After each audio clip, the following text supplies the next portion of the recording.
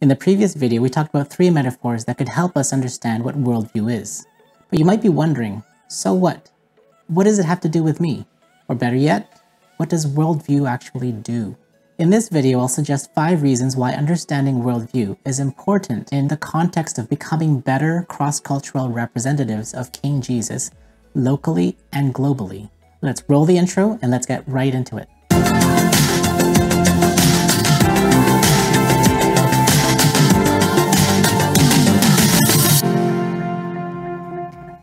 The first reason why worldview is important is that it helps us to understand ourselves. It helps us to become self-aware, to become aware of our own assumptions, values, and beliefs. It helps us to understand our own thoughts and feelings and behaviors. Understanding our own worldview can help us to grow spiritually and emotionally.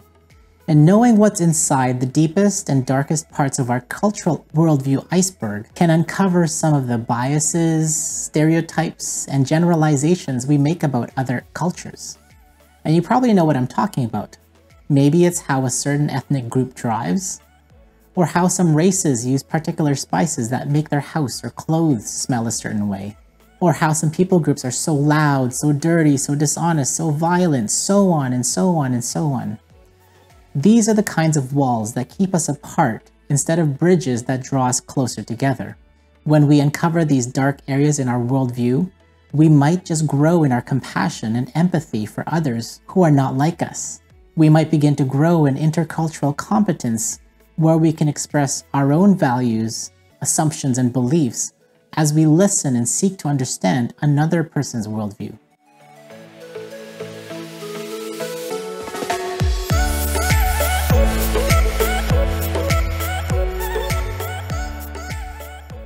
The second reason why worldview is important is that it helps us to remember that reading the Bible is a cross-cultural interaction. We need to remember that the Bible is an ancient and foreign text. It was written in Hebrew, Aramaic, and Koine Greek. It communicates truth in ways different than our own. You might have heard the quote, "The Bible was written for us, but not to us." This means that the books, poems, and letters in the Bible were written by authors who have their own worldview, their own lens of interpreting their reality and experiences. Understanding this helps us to have a posture of humility and to seek first to understand the Jewish worldview and culture.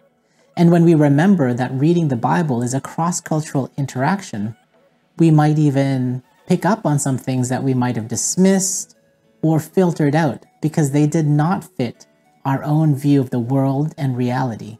Comment down below, how do you remind yourself that reading the Bible is a cross-cultural interaction? What have you found helpful that has given you a better understanding of the Jewish worldview of Jesus and of the early church?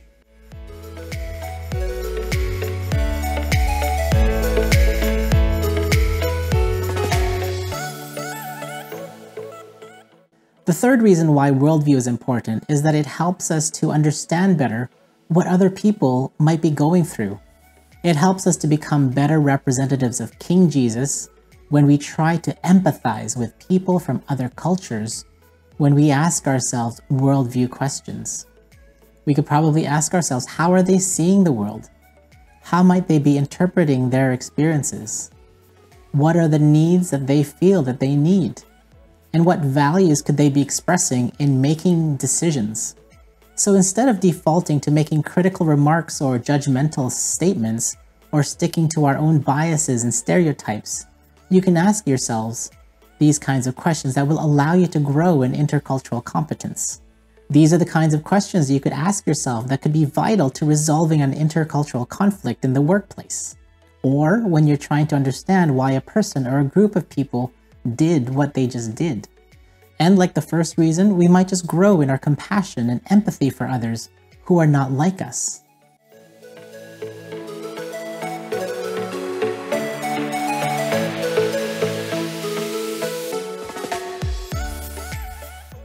The fourth reason why worldview is important is that it helps us to communicate the good news in a way that is relevant and that resonates with other cultures. When you begin to understand another culture's worldview, you can imagine what might be perceived as good news for them.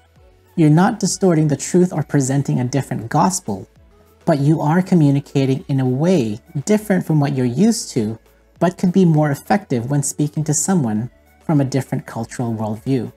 In 2010, Mark Naylor wrote a significant article to which I've put a link below. He wrote this: "The essence of contextualization is the communication of truth using the concepts, metaphors, and categories of understanding that form the frame of reference and communication of a people group." We'll explore this huge topic of contextualization in later videos, but you can check out the links below to get ahead and explore some significant work that others have done in the area of study and application.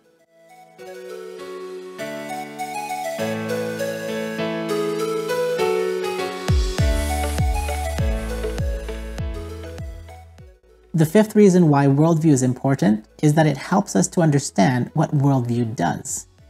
Worldview not only helps people make sense of the world, they also try to answer life's most important and existential questions. Questions like, who are we? What is real? What is truth? What is good?